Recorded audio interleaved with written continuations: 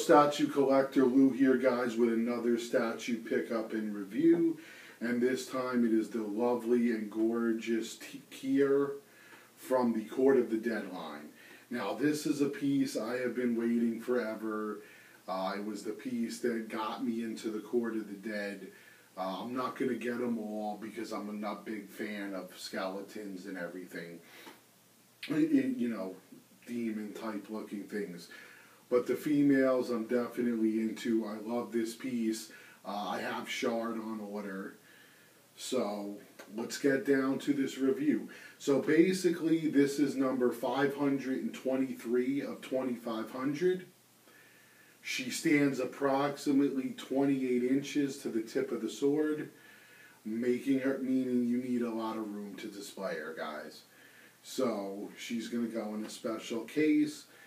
And but the sword is real metal, so that's really cool. The cape was very complicated. A lot of people have problems with the cape. What I did is I went to Sideshow's website where they have a list of all the statues, and they have online instructions that you could download on how to put it together. That was the way I was able to put the cape on. I couldn't get it 100% perfect like I would have loved to, but I got it pretty damn close. I'd say about 90% the way I wanted it. And I'm not going to screw with it anymore because of the other problem with this piece, which a lot of people have had, and it's scary, and that is putting the arm on. A lot of people have had problems with the arm being loose and falling off.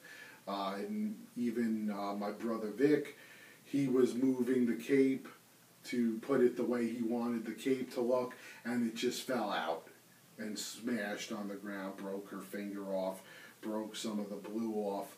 So once I got it to the way I wanted, I wasn't screwing with it. You also have to mess with her hair a little, which is bendable, so to get it into the right positions as well. So after you go through the pains of putting it together, you just look at it and it's a beautiful piece. And to be honest with you, you don't even need the cape. She looks gorgeous without the cape. I just thought since they put so much detail into the cape that I was going to put it on, but I had my thoughts of not doing it. You also have to seed the collar piece correctly. Basically it goes the cape, then the collar, then you have to feed the head through the collar while moving the hair out of the way and getting it locked in. And you'll know because the magnet will be tight when it's in the right position. It also comes with this gorgeous head with the skull. I'm not going to change it out to show you how it looks because it was a pain in the ass getting that head on. I'm not doing it again. What I do plan on doing is working with somebody to get a custom stand made for this head because I do want to display this head along with the statue. But as you can see, it's a beautiful piece. There'll be close-up pictures of it. This head looks gorgeous as well. I just think she looks so beautiful that to cover her up would be a travesty. But, alright, so as you can see, 28 inches, very tall piece. The detail in the flame, the blue flame on the skull, which I would call the spirit flame, is amazing. The one thing you do have to be careful with, and I had to work on mine a little, is it does come with this wrapping around it that's kind of like stuck to it because it's like fresh paint, and then you just have to scrape that off, but once you get it off it'll look great. The detail on the chest piece and the spirit skull looks amazing. Everything about it, the detail in the cape itself, and especially inside, there's all designs. The leather on the cod piece, I'll call it, in the front. The blood smeared all over the arms and the legs. You could definitely see she like walked out of a pool of blood. Either that or did some major destruction. The skulls on the base with the icicles coming out of them, which look amazing. Those also are a rubber-like material to keep from breaking, so that's a good idea. There's a lot of detailing on the base, on the bottom, a lot of kind of like Celtic knot-looking things. You got her on a rock base. Even the details in the hair and the pieces she wears around her hair, they're very detailed. You can see the skulls and the silver in there. The detail in the sword. I mean, like I said, the sword itself is metal, and then there's all detailing all over the hilt with an eagle at the very tip, so that looks amazing. Even in the chest piece right in the middle, there's a picture of a woman holding a sword in her hand like this. There's all kind of bone etching. Again, right in the center is the spirit emblem. And, around her arm, she's wearing this bangle, and it's all skulls and skeletons that are just wrapped around her hand. So amazing the way her hair is put up. The makeup on her is beautiful. The tattoo on her face going down her neck. The eyes are perfectly painted.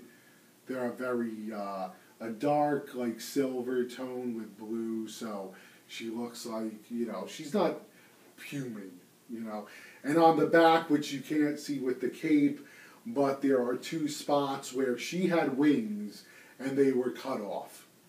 So that goes along with the whole thing that she has a twin sister who is an angel. She's a member of the Court of the Angels. So, as I said, she was an angel at one point and had her wings chopped off. A lot of people have shown that in their videos. So, like I said, putting on the cape was a nightmare. I'm not going to pull it off just to get a few pictures, especially when there's a lot out there. But I'll show you a lot of the great detail in the pictures at the end, the close-ups. So all in all, guys, this is a perfect piece. I would give it a 9.5 out of a 10. The only reason I'm knocking a little bit off was simply because I'm afraid of the hand. Now, in my case, mine, it goes on smooth, but mine feels a little bit tighter, than what I've seen in other videos, so that I'm happy about. But I definitely wouldn't screw around with it too much. And the detail in this head with the bone helmet is just amazing. The side pieces move.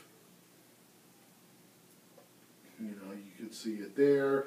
You can see her eyes. There's some black around the eyes in this portrait.